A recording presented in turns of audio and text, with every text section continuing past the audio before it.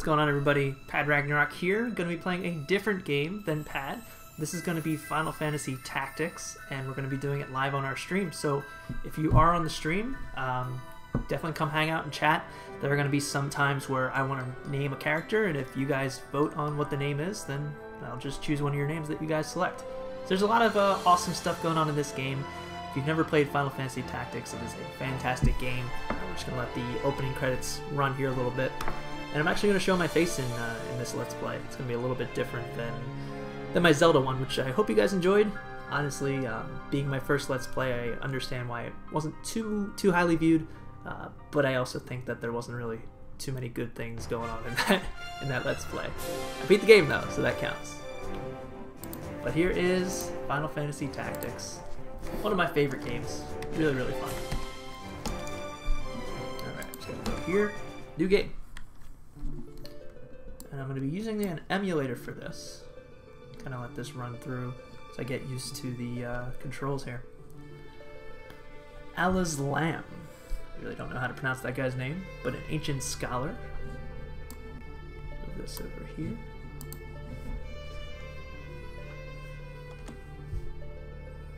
So he kind of tells you the story about the Lion War. Make sure you guys can see this.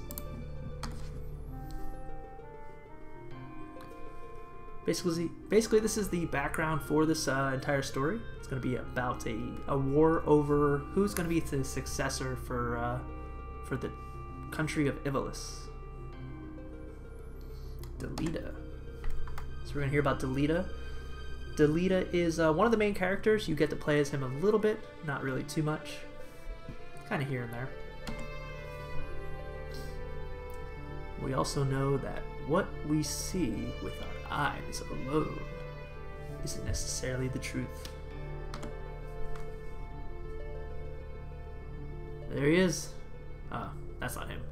That's actually Ramza. Ramza's going to be the main character for our account.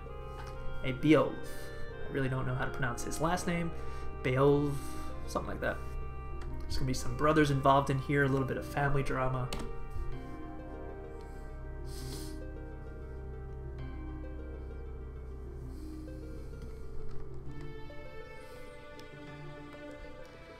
So I'm going to be trying to do this Let's Play with as much information, or as little information outside of my own playthrough of the game. I played it many times. It was a game that I played a lot growing up. There was one point where I said that it was the worst Final Fantasy ever, and that was because I couldn't get past like the very beginning of it. There was a time where I didn't even know how to play the game, and this was before, well, when strategy guides were out there. Not too many online games, but or not too many online guides, I mean. And I just got stuck. I couldn't beat this one battle. I'll show you the battle, why it was so frustrating for me. Oh no. Let's change that. I want to beat Amza. Ramza. And we'll go with my actual birthday, which is January 2nd. Just 2 days ago.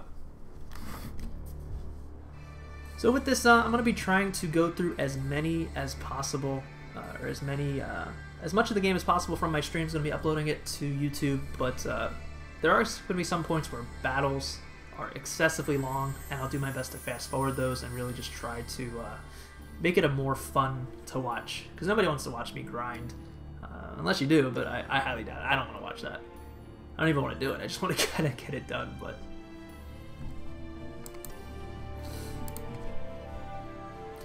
These graphics though, pretty good for the time. I think this came out about the same time as Final Fantasy VII, so about 1997, possibly a year after, because Cloud Stripe does make a minor appearance in this game, but it is totally optional. You don't even have to do it. I will be doing it, but I won't probably be using him as a character because well, he kind of sucks. He's kind of not good, so. It's like an old busted church. I can only assume that this is Ramza,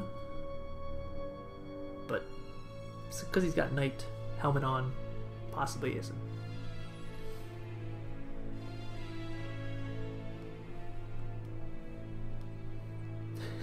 Those giant eyes. Oh, good point, Cloud. I do want to find out about how to get a Dark Knight. That's probably going to be one thing that I look up while I'm not playing the game. Just kind of like look at where to go. Because there is a Dark Knight class and it involves Agrias in some way. I don't know exactly how to do it. I've never actually done it. It's probably one of the few things I've ever really accomplished in this game, but let this awesome cinema play out. Hey, first time, you know, graphics pretty good. And that was just the scene of those 5 that is on the cover of the actual game itself that you can buy. And I did buy it. Bought it, 15 years ago? Probably about 10 years old when I first played this game. First got frustrated at it. I preferred Final Fantasy VII. That was my favorite game growing up. Until 9 came out. I think 9 was... I've done a lot of challenges where you play only as Zidane and things like that. Never really done a challenge with tactics. I've always kind of played through. The furthest thing from a challenge I've done is not including... or not using TG Sid, who is the best, strongest character in the game. He makes the game easy mode. Alright, so it looks like some guys were just riding their chocobos to this church. And this is where the opening scene is going to take place, at Orbonne Monastery. I'm going to try not to give as many spoilers away as possible. I know this game has been out for over what, almost about 20 years about? Holy crap. I'm getting old. Still playing video games though. We'll definitely be doing that for a while. God, please help us. So a lot of religious aspects to this game. So that is a female knight known as Agrias. We'll find out her name in just a second. But Ovelia is the princess. She's praying. There are some guards here. And that is Priest Simon. And there I am. There's Ramza on the left in the purple. A black knight. Very, very powerful. Very annoying. Nah, I won't talk about it. Never mind. He's cool. Pretty rude though. Don't be rude to the princess. Get on your knee. Bend a knee to our urgent issue. And that squire in the background is a Rad. I think you can hold on to him and he has some sort of bearing on Dark Knight class, but that is something I will have to find out. The Hokuten are a band of like guards, I guess, for the one of my family, the Beeld family. So these 3 are mercenaries. Looks like I'm a mercenary along with this guy with the mustache. He's very rude. He does not care about class. Typical mercenary really just wants to get paid and doesn't care about loyalties or anything like that. He's very strong, does what he needs to do, and that's really it. Go with God. Will do.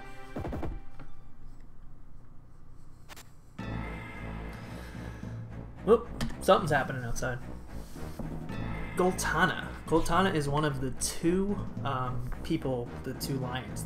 We got the battle of the War of the Lions. One must make money. Ramza is not a knight, so alright, so a little bit of he used to be a knight, now he's a mercenary. Let's go. But yeah, there's Larg and then there's Goltana. They're both fighting for the throne. We'll find out a little bit more about that storyline in a little bit. But we have a battle that we have to do. This is our first battle for the game. Not really too much that we have to do, it's more so watching and seeing how the game is structured. And it may look blocky, it may look kind of like not great, but that is one of the main things about this game.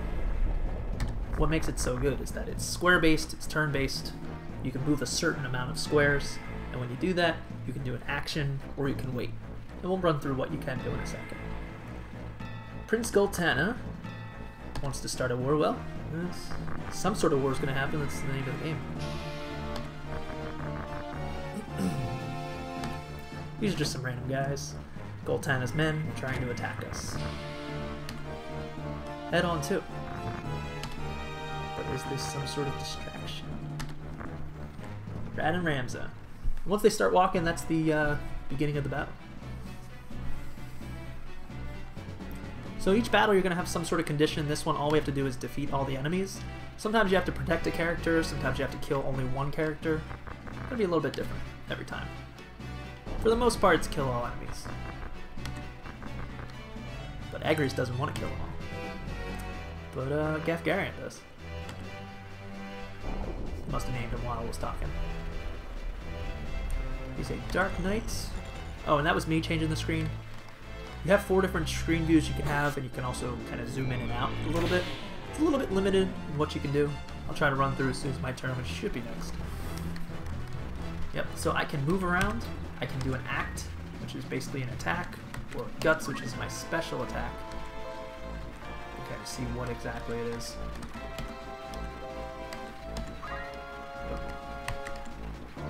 No. Trying to find the back button. Somewhere around here. There it is. Alright. So, when I start to move, you can see there's 1, 2, 3, 4, 5 move spaces that I can go. That's because this is Ramza's move space, and it gets a little bit smaller as you can see as I go back and over. That just counts the total moves, so it's 1, 2, 3, 4, 5. That would be 5 moves. Everybody has a little bit different moves, but I can zoom in and out with this button, left and right with these two, and go all the way around. And I can also do one other thing I should be able to do. There it is. Alright, so that's going to be important because every battle starts low like this. First thing I usually do is change it up. Alright, so let's move up here. Once you move, you can't move again, so you want to make sure you set exactly what you want to do first. Now, if I wanted to attack, I can only attack my friend here. As you can see, I can do 49 attack. It's cool that it tells you exactly how much you're going to attack for. So really part of the tactics and planning is you can plan your move and say, okay, well, this guy has 213 HP, I'm going to do 49. I'm not going to kill him, and I've only got a 75% chance to hit him, so I'm probably not going to do that, for example. But I'm not going to attack my own guy anyway. I can Wish, which is just going to be a little healing spell. You see it says plus 62 HP. Or I can Accumulate, which is going to raise my attack. I like doing that because you get a little bit more experience. I get 10 experience and 16 job points. And then I want to change my direction. And the reason I want to change my direction is because if I go like this, somebody's going to come up behind me, as you can see they're very close there, and just have a pretty much 100% chance to hit me. When I was facing Gafgarion to the left, or his right, I had a 75% chance, but if I were behind him, I'd usually be 90 to 100%. And I'm going to face this way. It's the logical way. And then that's pretty much it. That's all I can do. Agrias is going to be played by the computer. She's going to use her steady sword, which is really stasis sword. I don't know why it says steady. But that has the chance to inflict a status called stop. And when you're stopped, you cannot do any action. So that guy, we can tell without even clicking on him that he's in stop because he can stop moving. Everybody else is doing that little walk thing. So he's going to heal him up, but it really doesn't matter because he can't do anything anyway. It's basically a sitting duck. Archers have a pretty good range. As you can see, he's going to do 32. What he's doing right now is just charging up. Archers can charge for longer and do more damage the longer that they charge, which I guess is just kind of pulling the bow back and back. I don't know how an arrow gets stronger, but it's cool because if you charge too long, Gafgarion can actually move from that spot, and the archer's only going to hit that spot. But because these archers are firing with a quick charge, it wasn't Gafgarion, the girl behind him, it actually changes the whole tactics of it. You don't want to charge and attack somebody who's going to move anyway, because they're not smart enough to follow the person. They're only going to attack that particular square. I don't think these level ups really matter. It's probably just more so to show you how leveling up works. Because Ramza's like level, what, 7 or 8 right now? I can't imagine I'm going to start at level 7. I think I'm going to start at level 1, but I can't remember. 4 or 5 is jumping in my head too. But here we go. I do get another turn here. So I'm going to go next to this guy and just do an attack. I raised my attack a little bit. So if I get a critical, it'll kill him. But it didn't. I'm just going to face this way as well. That's pretty much all I can do. That'll probably be over in just a minute.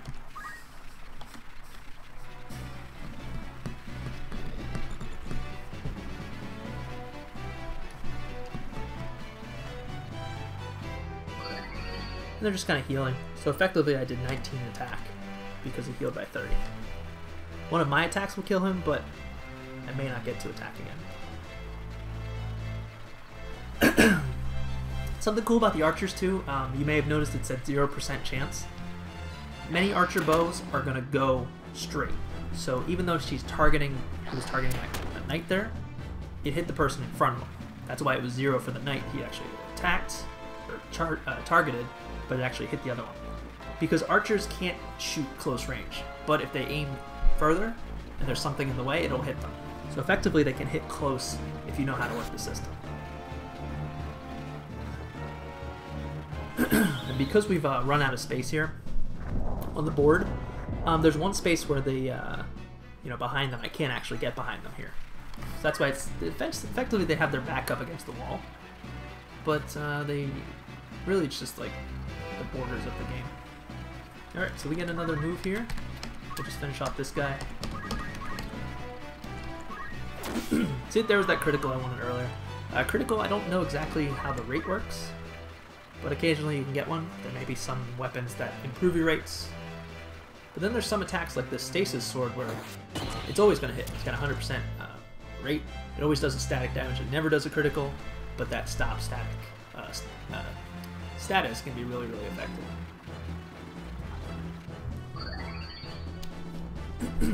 These potions really just delay the battle a little bit.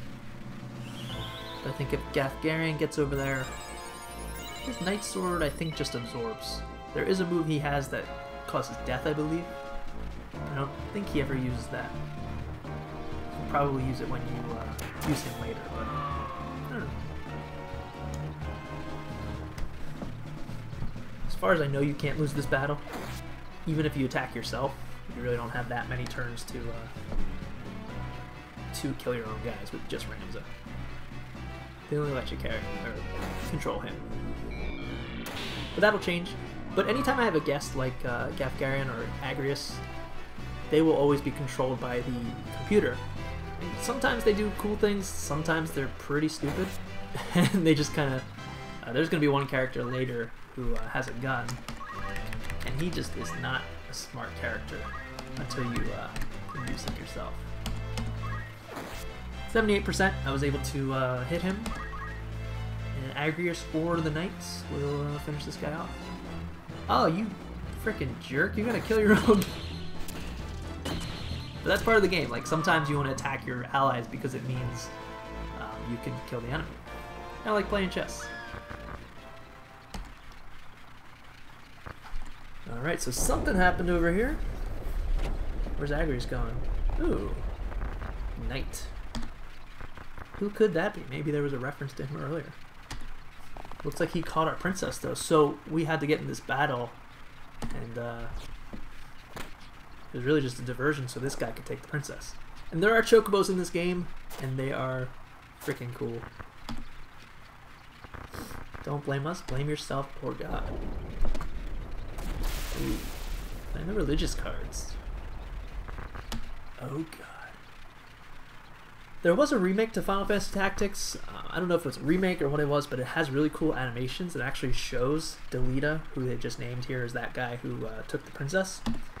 It shows him in a cinema, kind of a cinema, you know, running away with her, and Agrius running through the castle trying to get him.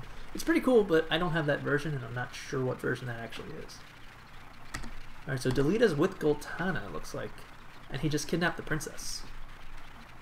Why, though?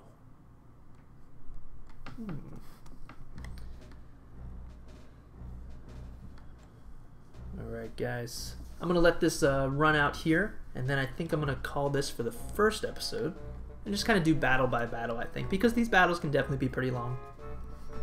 So Delita's name appears for the first time a year before. Alright, so looks like we're flashing back now to Ramza right there and Delita near the back ranks, looks like. Soldiers who return. So there's a big war, there's no jobs. Little food, I think it's going to say. Oh, it's going so slow for this text, but little money. It just went like one letter at a time. Even less loyalty to the crown. So whenever you have a battle, a war, and people don't have food and money or jobs, they're going to be a little bit pissed off at the crown and royalty. So that's why I really like this game. It's a lot of like royalty versus peasants, thieves, there's a rebellion, there's a whole lot of awesome aspects to this game. Robbery, murder were commonplace. Ivalice. Ivalice is the entire country area that we are, this whole world. And they use that name in a lot of other Final Fantasies as well.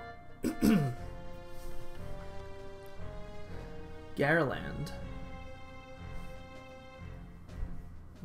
Might be a nod to Garland from Final Fantasy 1, I don't know. But here is Chapter 1, The Meager, it is called. There are 4 chapters, I believe, and in each one, Rams is going to change his clothing, which is, I think, pretty cool. It just shows his growth to me. But he is going to be our main character, and we are in the academy, so this is us training as squires to become knights and trying to figure out our way through Ivalice.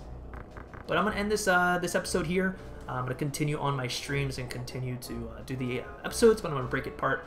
Hopefully you guys enjoyed this series. This is going to be really, really fun. I really, really like this game. There's going to be so many dimensions to it.